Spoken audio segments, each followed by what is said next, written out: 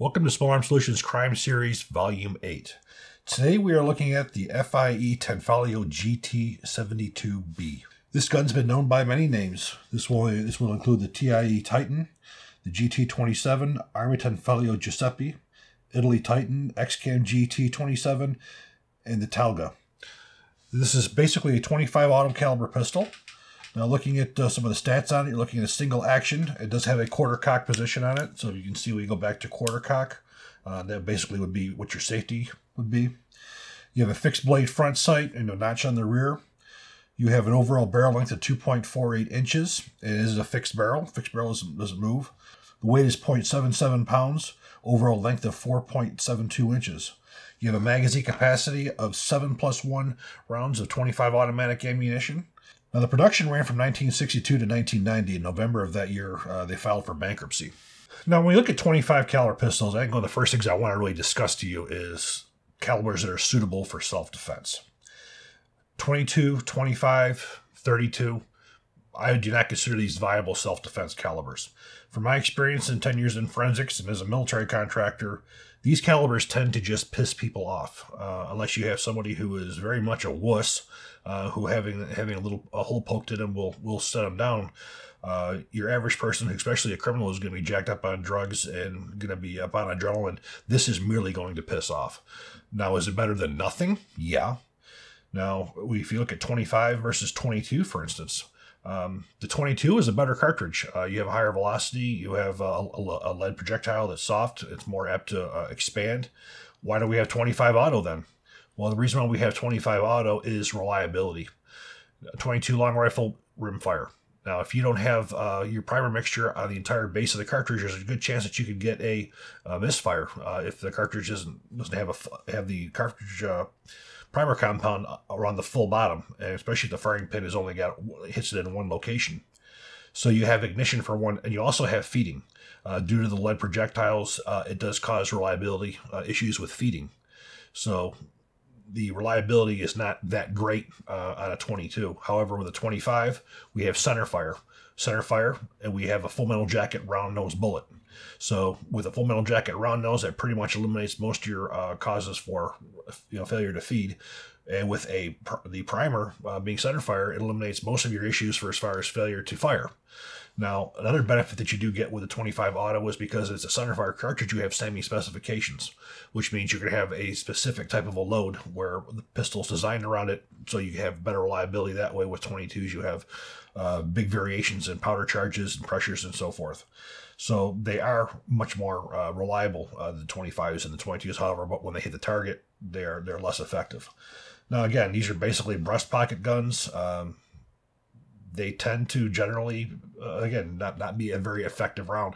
As far as I'm concerned, the lowest that I would go and feel safe would be a 380 auto.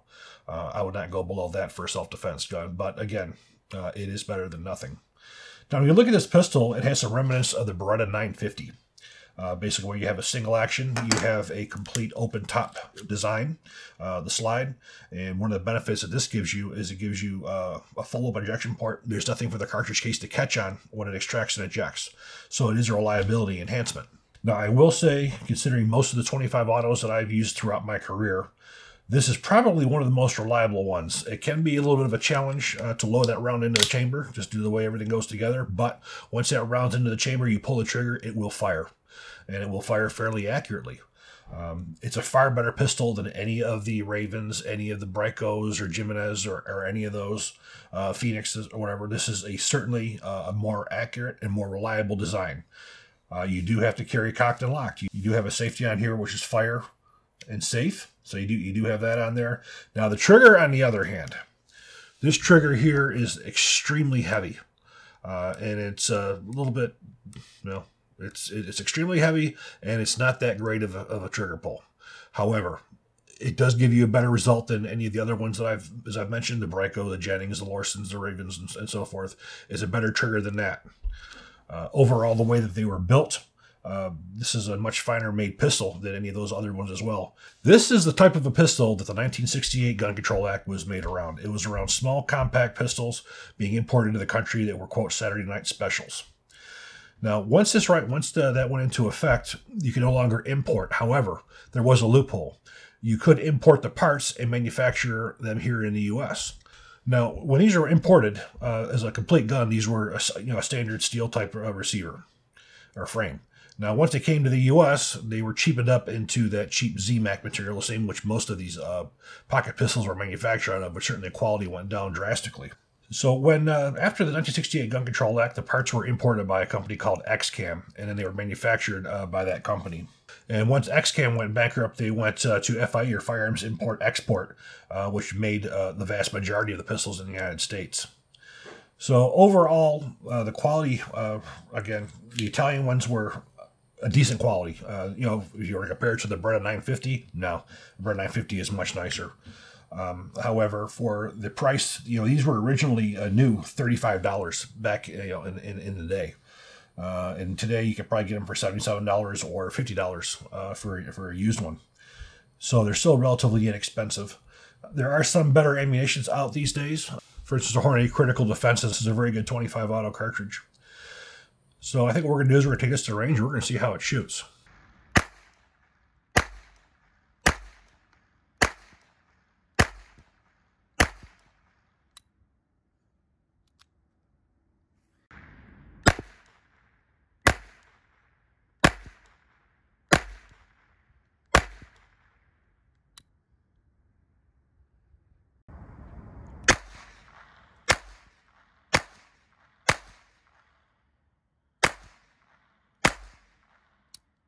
Now, in our time out there, we did not have any malfunctions. Sometimes it was a little bit difficult to load, get that slide to go forward because of the way that it does come apart.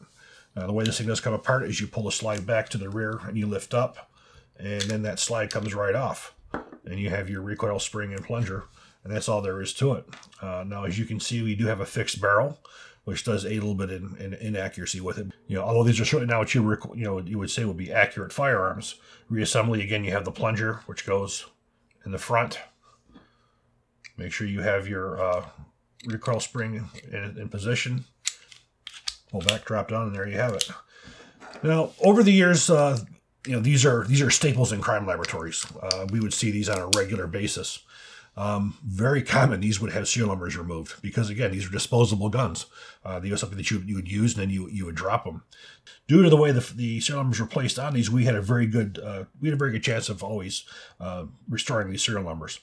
And again, what do we do with the serial numbers once we restore them? They go to ATF. They'll find out what distributor they came in from, what dealer they went to, and then who the first sales were. And then they would try to interview from there. Again, most of the time they were dead ends because most of the time these guns were stolen or they were sold. They didn't know who the next person was. So again, generally running on the serial numbers wasn't really that useful. For as far as cartridge cases were concerned, these had a breech face, which was considered an arc. So there was when you saw a 25 auto and you saw an arced type breech face, that was a class characteristic of this type of a pistol, a Beretta or one of these. So that would sort of we could tell looking at a 25 cartridge case, no, we were not looking for a Jennings, Brico, or Lawrence. It would tell you'd be able to tell, for instance, you're looking for a Beretta or a FIE type or GT27 type.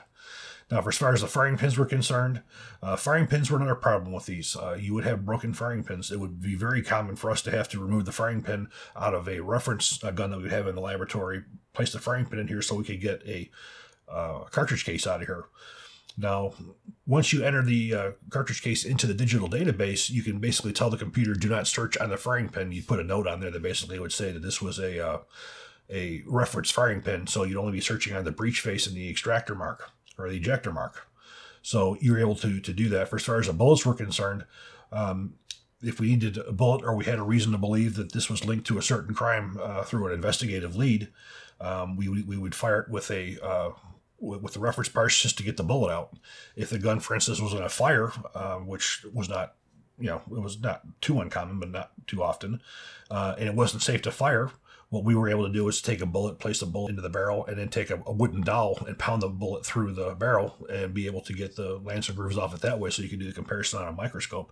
It doesn't matter whether it's fired or not. You're still squeezing the bullet through the barrel, and that gives you the ability to get the lands and grooves so you can do a comparison test. But overall, this was a very common gun. We saw quite a few of these. And for as far as 25s are concerned, this is probably one of the best ones. I mean, obviously, probably the best 25 auto you're going to find them get the Beretta 21s and the Beretta 950s. And this is very much similar to that of the Beretta 950. However, the Beretta 950 is so much more refined. But for a cheap, inexpensive pocket pistol, this was an excellent design. And I can't emphasize more to anybody who's looking for a self-defense gun. These are too small. As I said, whatever that you would have to shoot with this, it would have to be an awful wuss to be stopped by it. And if you had somebody who was high on drugs or high on anything, they're going to keep coming unless you get a direct shot into something extremely vital. And even at that, sometimes it's very difficult to stop a target with it. So I hope you all did enjoy this video. If you do, please click like, please subscribe, and even better, share.